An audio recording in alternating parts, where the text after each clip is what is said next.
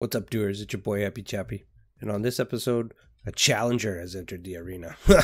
So this viewer here challenged me to build an iron farm and raid farm combo, and what I have here is 3 designs that all spawn in golems and have the ability to kill the Ravager whenever it does come in. This design here is actually my favorite one, so this is the one we're going to build in this episode, so let's get into it.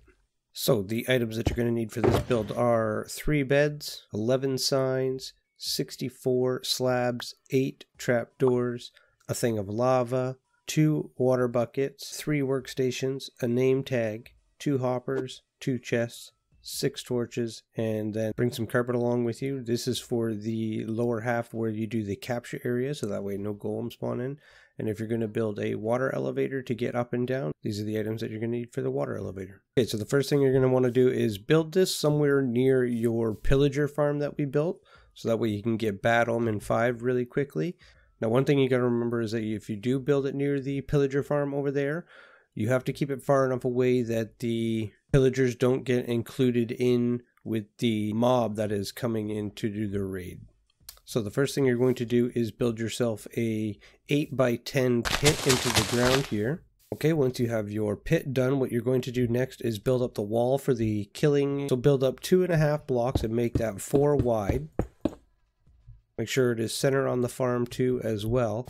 And then what you're going to do is count up 3 blocks, and this is where we're going to put our lava. So put down 2 signs here, another one underneath each one on the sides up there.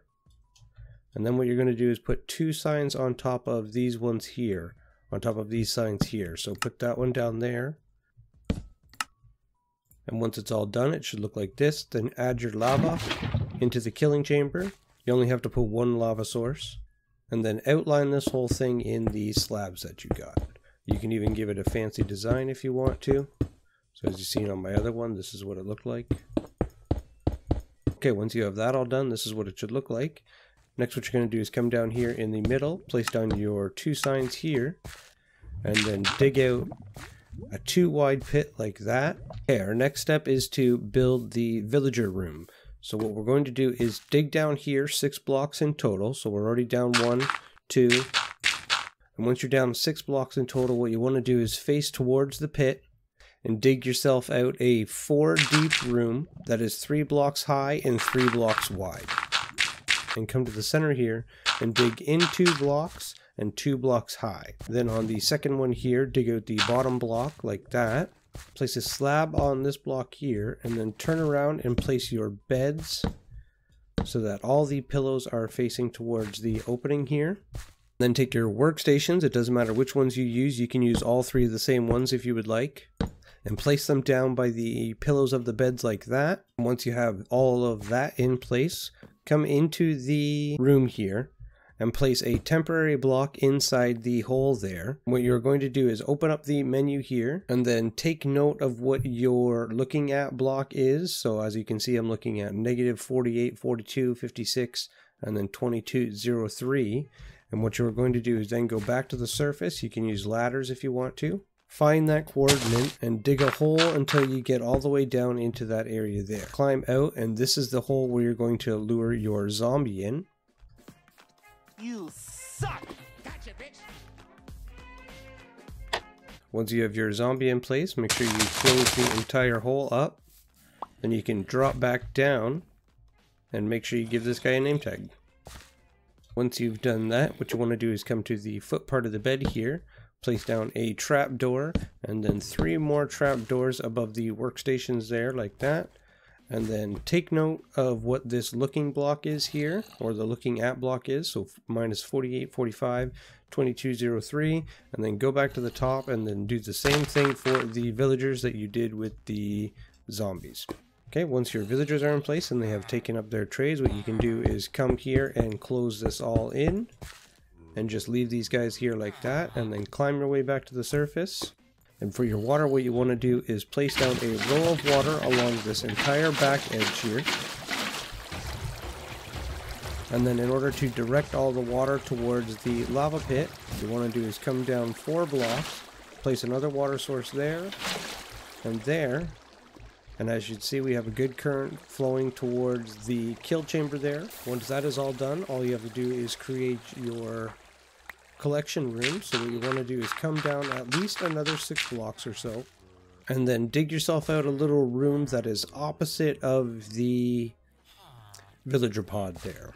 Okay, and once you have your little room dug out, place down your 2 chests with your hoppers going into it. This is going to be used to collect the items from the raids. Place your trapdoors on top of each one, and then build this down here 1 more block, and place a trapdoor on each one just like that, and you should be good to go. Next, all you have to do is build yourself your water elevator to get back to the surface in order for us to test how this thing works. So in order to do that, all you have to do is just dig out one of the corners of the room here, dig yourself up to the surface, come down to the bottom, place down some signs in order to hold the water in, fill the entire thing with water, and then put your soul sand on the bottom.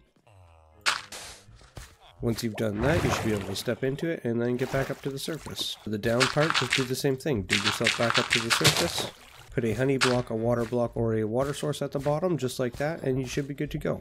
Okay, and that is basically it. That is the farm done and ready. As you can see, we are already spawning golems like we've seen.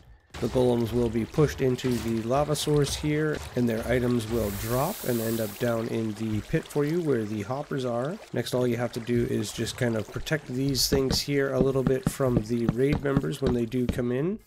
Just a simple fence like that should work just fine. And then what you want to do is get yourself some bad omens. So we'll head over to the pillager farm here. Okay, once we're at the pillager farm here, as you can see, just by looking down, we have many pillagers already flooding into the system here. They're already on their way up the tubes in the system here, being directed over to this kill chamber here, and we are good to go. What we are looking for here is the guys with the things above their head, so we don't have any captains yet. Okay, and once you see some captains in the kill chamber there with the flags above their head, you can just take down this entire mob here.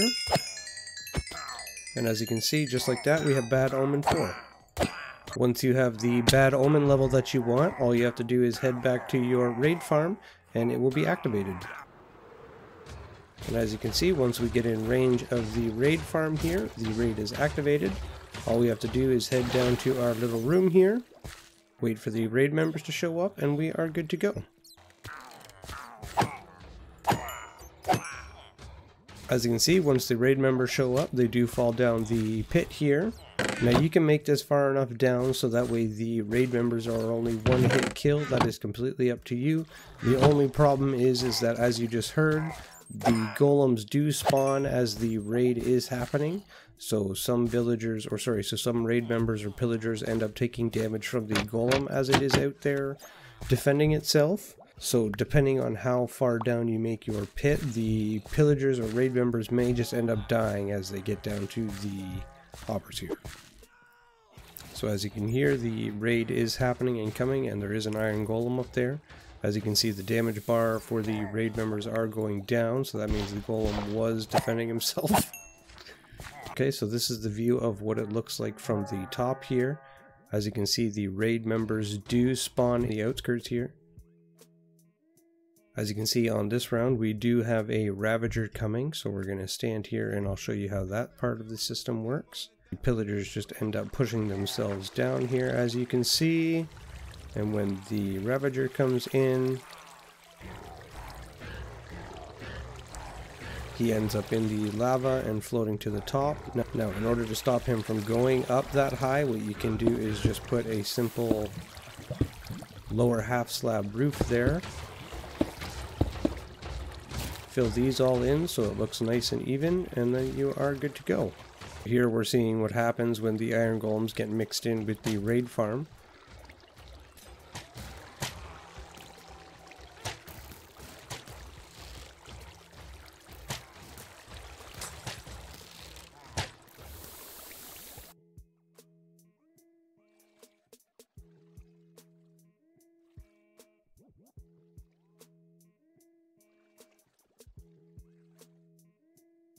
Okay, and once your raid is complete, you should be rewarded with Hero of the Village, and then you can I don't know, find a way to dig up there and collect the items from the villagers that are in that room. But these are the items here that you get from the raids. So as you can see, we've got 61 iron just in the time that the raid happened, as well as all of these totems and other items as well. So as you can see, it's a pretty good farm, works pretty well.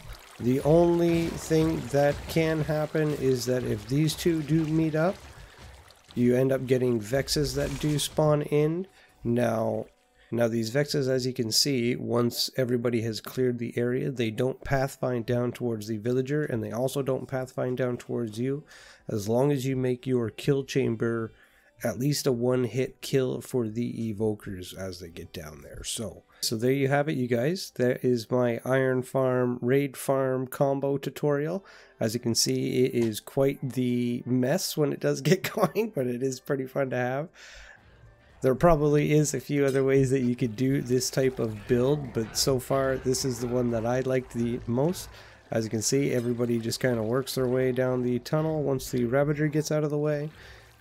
And the amount of items that you do collect when you do combine the pillager farm over there with this farm here is pretty insane. I hope you guys enjoyed. If you guys have any other combo farms or challenges that you would like me to do in the future, just let me know in the comments below. I hope you liked this video.